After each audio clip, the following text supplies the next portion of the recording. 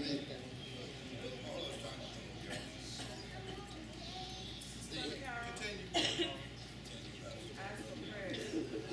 Anyway, Sister, I was going home, and then I saw she had texted me and asked me to tell Brother Marlowe in the church to please pray for her, Carol Hungary. She asked for prayers. She asked for special prayer before we leave tonight. Yes. Sister Carol Hargrave. How many will take her on your hearts tonight? And we'll do that at the end of the meeting. We stand up, we'll pray for her. She comes through an accident. Raymond Westbury. That God will help him. His hiccups has returned again. And he's hiccuping, and anyone knows that can be very, very troublesome. And his lungs are filling with some fluid. He needs to, we need to pray for him. Sister Phyllis, don't forget Sister Phyllis. She needs prayer. Sister Phyllis Kinzer. Don't forget the Conleys tonight. Brother Jerry Conley. Yes. I may you'll keep him on your heart. Lost his I thought about him last night before I went to bed. This is a man that was an airplane mechanic who spent his lifetime working on airplane motors. American Airlines. And he's minus a few fingers, but he could have taken his whole hand off. But thank God the Lord was with him and helped him. But let's hold him up. How many will continue to hold him up? And band practice tomorrow night, is that right? 7:30. Very important. And so the band, I think you have maybe one or two more before it's time to for the convention. So let's stand to our feet, if you will, and pray with us now before we go tonight. I think we covered most of the needs. Anybody else? I need any ladies with waitress. I need names. I need help. She's making a call out for waitresses for the upcoming convention. And all the available sisters that would be available during the convention, please get with Sister Stewart on that. All right?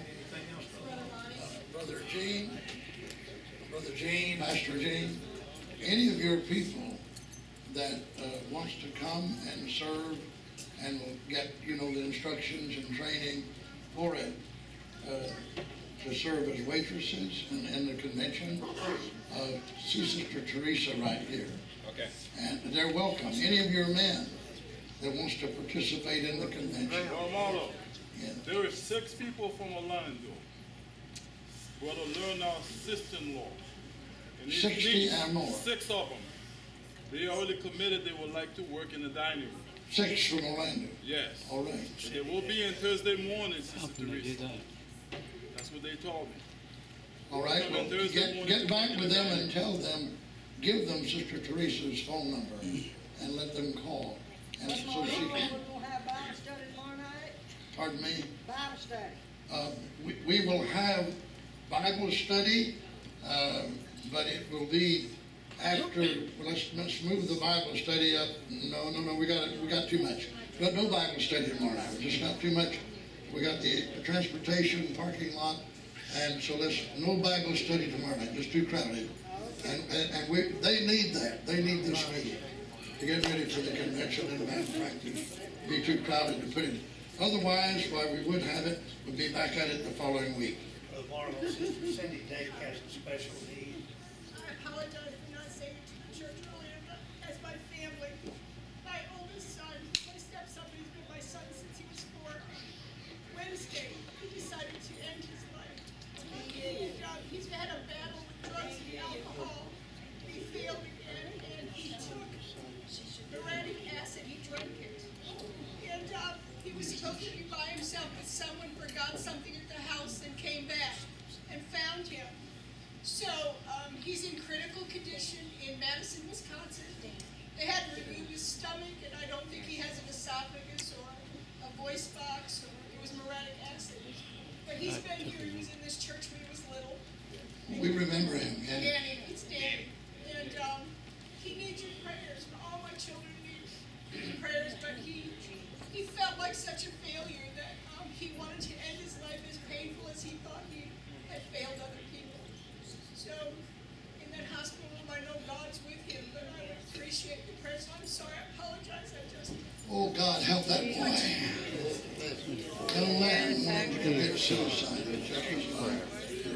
son, stepson, your son. Oh God. And then remember Carol Hargrave. All right. If you didn't see us, I didn't interrupt the service for the offering. If you haven't given yours and you have something to give, God will bless you in giving. So put it in the box before you leave. I've already placed mine. Didn't want to interrupt the service tonight with the offering, but God will supply our needs. I know that. And the grocery list, all right. Yeah, I wanted to mention also, we so many times we fail to mention this. When you turn in for your housing, to bed somebody, and you purchase hotels and what have you. When we supply the school building over here every year, it's $30 a bed that we have to rent to put in that facility to house those people, which we're thankful to do, glad to do every year.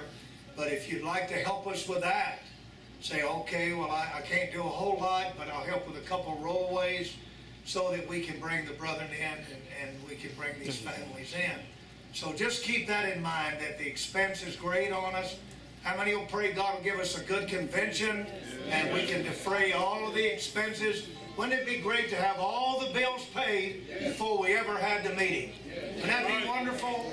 God can make it happen. I say the Lord can cause it to happen. All right, let's pray for these needs. Father, we come before you tonight. Lord, we know that you're able, Lord, that you're at the listening post tonight. Lord Jesus, you're at the right hand of your Father tonight. You hear us, Lord, our petitions, our prayers, the need, the special needs, Lord, that's come in tonight, all the way, dear God, from Wisconsin all the way through.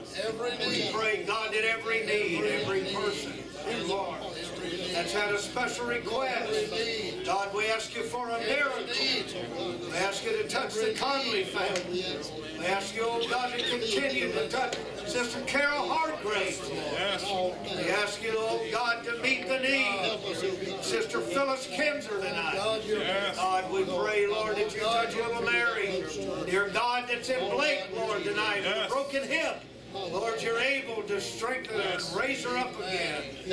Lord, we thank you for this wonderful night and for the great day that you've given us. Everybody said, praise the Lord.